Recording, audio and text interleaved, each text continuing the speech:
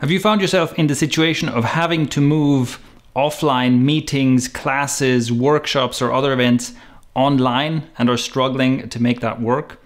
Or is that a transition you still have to do where you know, okay, I have to do stuff online somehow, remotely, that we used to do in person, and you're not sure how? That's exactly what we're going to help you solve in this course. Hello, I'm Shane Malach from Thrive Themes, and this is lesson 1 of a course that we're publishing for free that will walk you through all the steps you need to do the best possible online classes, workshops, meetings, and so on. In this first lesson, you'll discover what I call the one-to-one mistake, which is the first thing you need to understand about moving something from the offline world to the online world, and the first mistake that you need to avoid. And we'll talk about the 7 tools you need to use and be aware of to do good online events. So let's get started right away with the first thing you need to know and you need to avoid, which is what I call the one-to-one mistake.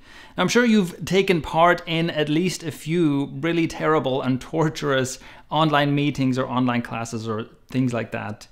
And almost certainly, the reason they were difficult to sit through was because the one-to-one mistake was being made. So here's what the mistake is. It's basically just that we try to take something as it is in the offline world, as we're used to doing it, and we try to translate it exactly like that, translated online. And that simply doesn't work well. Let me give you 2 examples to illustrate. The first example would be a class, right? In a class, you have a teacher, stands in front of the class, the students are sitting facing the teacher. The teacher does some explaining for a while, and then maybe there are some group exercises and activities. And so we take that concept and we say, okay, we need to do this online now. We want to do the exact same thing. As a teacher, I want to be sitting here. I want to see the students facing me while I'm talking. I want to know that everyone's kind of present, sitting there, paying attention. And then when I'm done talking after half an hour, however long, then we have the students do some exercises. But here's the thing. For an offline class, maybe that's the best way to do it. For an online class, is that really useful? Is it really useful to have a group meeting where everyone is on camera just so that I can see the students' faces as they're sitting there doing nothing, paying attention to me? Is it really useful, even though, yes, it gives me kind of the same feeling, the same kind of impression of the students facing me as the teacher? Is it really useful for everyone to be sharing their video feed and possibly also their audio feed? And then we have all kinds of problems because someone's dog is barking in the background and someone's connection is dropping and so on and so forth. Is that really the best way to do it online? What we need to do, instead of just translating something one-to-one online, we need to ask ourselves, what's the purpose of this thing we're doing? What's the best way to do it in this new environment? The new environment being online. So in principle, what we want to do is we want to ask ourselves, okay, the thing that we did in the old environment, when we're taking it into a new environment, is there a new best way to do it? And one question to ask is, which parts of what I'm doing can be done asynchronously? So in the class example, if the class consists of, let's say, 45 minutes of the teacher lecturing, does that need to happen synchronously? Does everybody need to be present at the same time to watch this 45-minute lecture? And deal with, like I said before, connection issues and problems and people being late and so on? Or could this just be done asynchronously? Could I just record a 45-minute video of my lecture, upload that to YouTube or Vimeo or wherever, send the link to my students and say, hey, before the next lesson, make sure you watch this, and just watch it whenever, right? Watch it before the lesson starts, but whenever you have time, you can watch it on your phone, you can watch it at home, you can, wherever you are, in whatever way best suits you, make sure you watch this lecture, and then we come together and we do the group exercises, because maybe that is the group exercises, the Q&A and so on. That's where it actually makes sense to have an online meeting where everyone's there at the same time. So that's the first question to ask. In this new online environment, what are things that can be done asynchronously, and what are things that in fact might be better to do asynchronously? Here's another example of what the one-to-one mistake looks like. Let's say I've been running workshops and I'm used to presenting and scribbling on a whiteboard to write down text and draw diagrams and so on to explain what I'm talking about. Now I'm taking this online and I'm thinking, I need to do the exact same thing. Well, probably the worst thing I can do is actually bring a whiteboard into the scene with me, especially if it's on like a pixely webcam, and scribble on the whiteboard where most people watching in my online workshop will probably not be able to read what I'm scribbling because like half the whiteboard is outside the frame, maybe there's some light glaring off of it, or it's just too pixelated.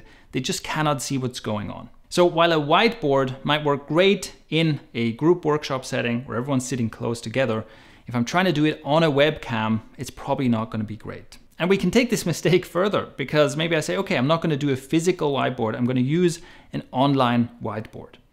But here again, the mistake is to look for a whiteboard that basically does exactly what a physical real-world whiteboard does. As an example, there's a tool called Limnu that seems to do that. It's basically an online virtual whiteboard that looks and feels exactly like a whiteboard. So the lines you draw and so on look like you're drawing marker lines on a whiteboard. But that is basically missing the point.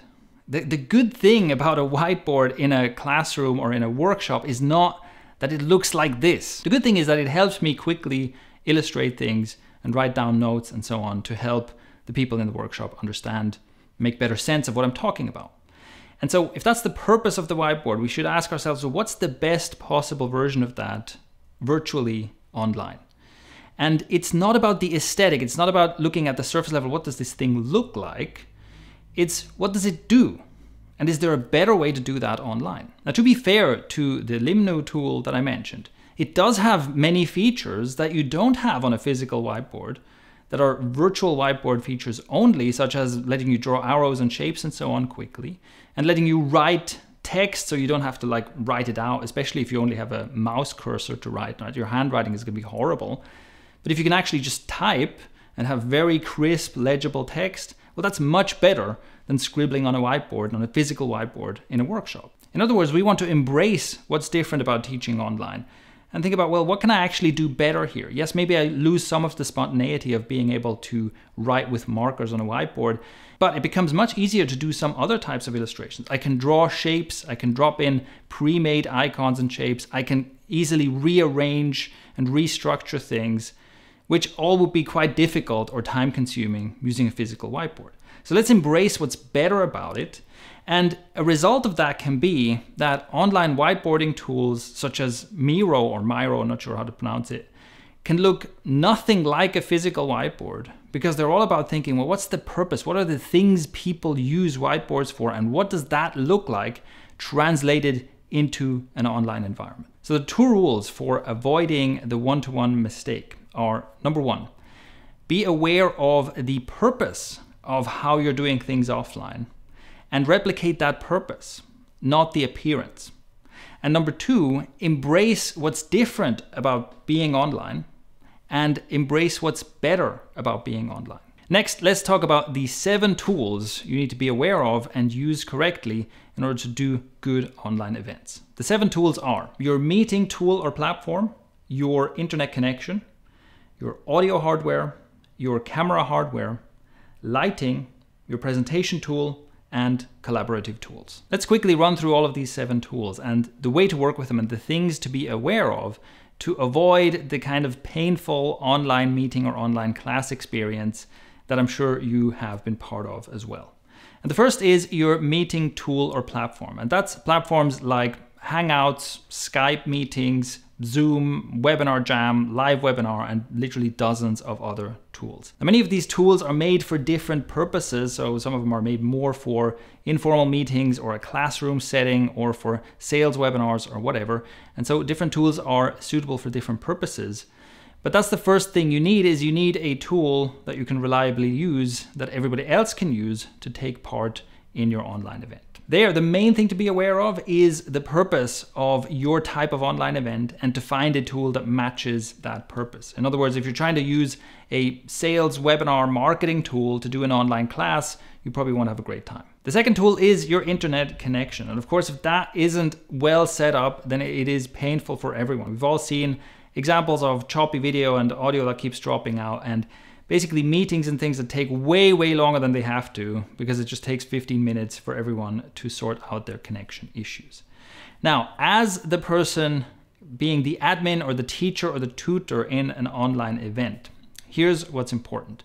You need to make sure that you get the most out of whatever internet connection you have. Here are a couple of tips for doing that. Number 1, I highly recommend getting an Ethernet cable and plugging your device in via Ethernet. Even with a great router, and even if you're sitting close to the router, your Wi-Fi connection is going to be significantly slower than your Ethernet connection. So get a cabled connection if you can. Number two, if you don't have a cabled connection, get close to your router and make sure that you test what areas have good connections. I've seen this in some places I've worked from where just the difference between, sitting in the kitchen or sitting in the living room can double my internet speed. And it's really important to know like which areas in the house, which areas in this space actually get a fast connection. Number three, don't block up your bandwidth with other stuff. So while you're doing an online class or a webinar, make sure that you don't have any uploads or downloads running. Make sure that nothing else is running in the background so that your bandwidth really is free for this event. That also means that if you're sharing your connection with other people, make sure that they know when you are doing your event so that they're not spending time, watching Netflix or downloading something or playing games or anything like that. Make sure that basically everyone knows this is a period of time where we need to keep the internet fast for the person doing an online class. Next, test the speed that you get on your mobile data connection, especially if you have an unlimited data plan. Then having a hotspot on your phone can be a great backup. In some cases, actually, your phone's hotspot might even be faster than your local internet, and you can just use that. But it's also great to have as a backup. So in case your main connection fails, so you can fire up a hotspot and get back in without having to go and restart your router and whatnot. The third tool is audio. Now, this is very important because bad audio is really difficult to bear. It is one thing to be on an online class where the video is pretty pixelated, but it's an entirely other thing and much harder to bear if the audio is scratchy and noisy. So you have to make sure that you have clean, high quality audio. Here is the golden rule for audio. The closer you are to the microphone, the better the quality tends to be. This here is what it sounds like when I'm recording just using the internal microphone on my laptop. And it's about an arm's length away, and it's set up so that the webcam frames me properly. This is basically how I'd be working. Now, right now, this might sound passable, but another thing to consider is that with this setup, it will pick up a lot of background noise. So right now, I'm in a quiet room. You can probably hear the laptop fans going. But even if this sounds passable right now, it is still far from the best option for audio. This is an example of what it sounds like when I'm using a headset microphone. And this is a cheap headset. This is probably not a very good microphone, but just because it's so much closer to the source of the sound I wanted to pick up, this sounds much clearer. Now, even if the audio quality isn't particularly pleasing, we do have a much better clarity here, which means that if I'm in a noisy environment, this is going to sound much better. And for example, right now, my laptop is making the same amount of fan noise as before, but because the microphone is right here instead of right there next to the fans, you can't hear it as clearly as before. So this brings out my voice and gives clarity. Now with a headset, it's also worth testing different positions of this microphone to make sure that you're not like breathing directly into the microphone or making other unpleasant sounding noises into the microphone as you're speaking. This is an example of what it sounds like when I'm using an external desk microphone. In my case, I'm using the Zoom H2, which is an external recorder, but this can be a stand-in for any kind of external microphone like a Blue Yeti or a Rode NT USB or a Zoom H1 or whatever, any kind of microphone that you plug in and that you can bring closer to your face as you're speaking. In general, the sound quality you will get out of a microphone like this is going to be far better than the sound quality you get out of your internal microphones, but there are a few things to note. First of all, often there's a lot of handling noise. So if you're actually touching it and moving it around while you're speaking or presenting, that can be very unpleasant. And another thing is that if the microphone is placed on the desk on the same surface where you're typing or moving a mouse around, that can translate and bring a lot of loud noise into the microphone, which again, you as a presenter are not going to hear that. You're not going to realize that people are hearing a thunderstorm every time you are typing. So make sure to test that beforehand. This is what it sounds like when I'm using a lavalier mic. So I've simply plugged the lavalier mic into the external recorder that I showed before, and this is what it sounds like. In general, lavalier microphone also has the advantage of being close to the audio source, and it has the great advantage that it keeps my hands free.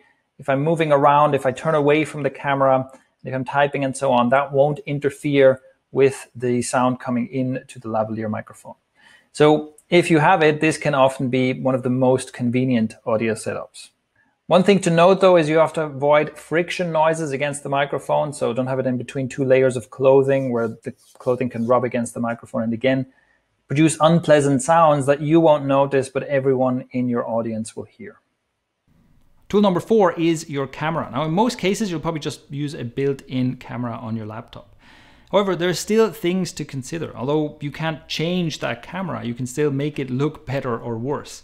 And one thing is, prop up your laptop, if possible, to get that camera more or less on eye level. Because it's not very pleasant when people are basically staring up your nostrils the entire time because the camera is low. If you do have an external webcam, then that is definitely worth testing out. It's definitely worth seeing if that is basically delivering better quality than the built-in webcam, which is quite likely to be the case. So if you do have an external camera, make sure to test that and use it if it's better.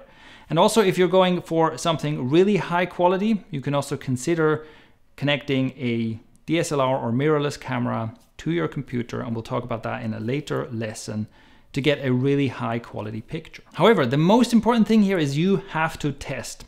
You have to test because you are not hearing your own audio. So you might be talking away, completely oblivious, while everyone else is cringing because they hear, heavy breathing noises because the microphone is right next to your nostril, or they hear the upstairs neighbors more than they hear your voice or whatever. So what you need to do is you need to create your setup before you have your actual class and test so that you can see and hear what that's actually like. And you can just use your camera app to record yourself, or depending on what meeting tool you use, you can also do a test run and watch the recording of that.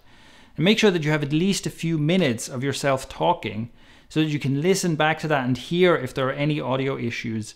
Because like I said, it's one of the worst things is having to deal with bad audio. So make sure you test that in advance so you don't end up inadvertently torturing your audience. Tool number 5 is light. Now, light is the thing that most people forget about, right? You just set up your laptop, you turn on the webcam, and whatever lighting is in that moment, that's what we're going to contend with. Now, lighting generally makes a bigger difference than the camera itself. So before upgrading to an external webcam or different camera, upgrade your lighting. Now that doesn't mean that you need something like a studio light to light yourself. You just need to be deliberate about how you are placing yourself relative to the light.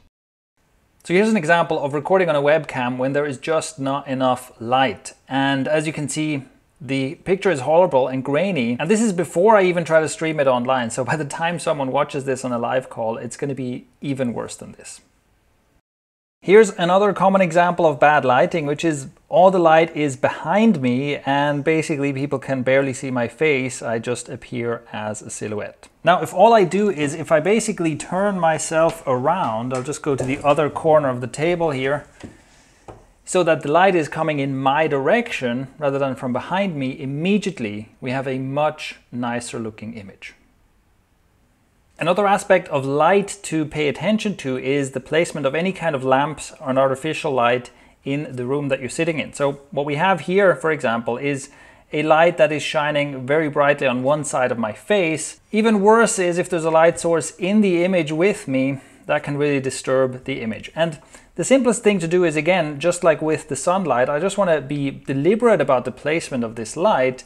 And if I just place it in such a way that it is directing light towards me pretty much frontally, that gives the viewers the clearest and nicest looking image that we can get out of whatever camera we're working with.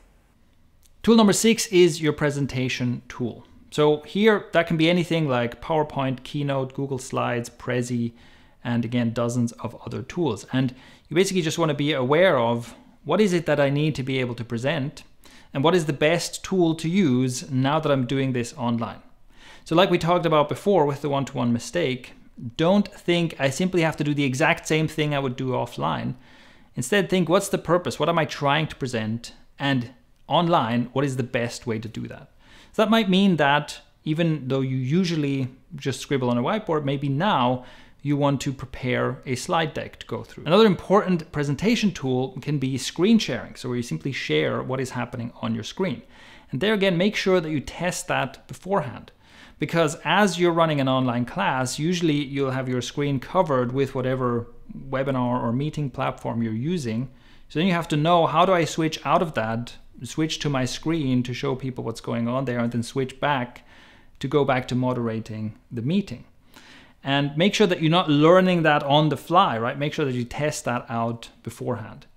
If you're going to be doing a lot of screen sharing and presenting, I also recommend, if possible, that you get a 2-screen setup so that you can have one screen where you have your meeting and your moderation and so on, and a separate screen which is purely for presentation. Finally, the last tool is any kind of collaboration tool. So depending on what kind of online event you're running, you need to ask yourself, do we need to be collaborating? Are there periods where we want to have people working together in groups? Or are we collaborating during the entire time? Do we want to use something like a shared Google document where everybody can make notes and see notes other people are taking? Do we want to have something like a Trello board where, again, people can add tasks and do project management stuff collaboratively, where you can see what everyone else is doing on the board? Or do we want to have something like a shared brainstorming, mind mapping, or whiteboard collaboration tool? And again, this really depends on the purpose of your online event. There's no right or wrong answer here. So the takeaway from all this is to be aware of all these 7 tools and to use them deliberately.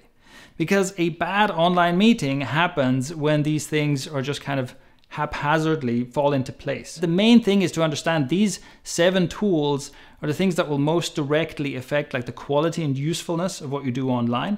And if you're very deliberate about choosing the tools and preparing beforehand, your online events will be worlds better than before. In the following lessons, we will be going through several specific scenarios, such as how to do an online meeting, how to do an online class, and so on.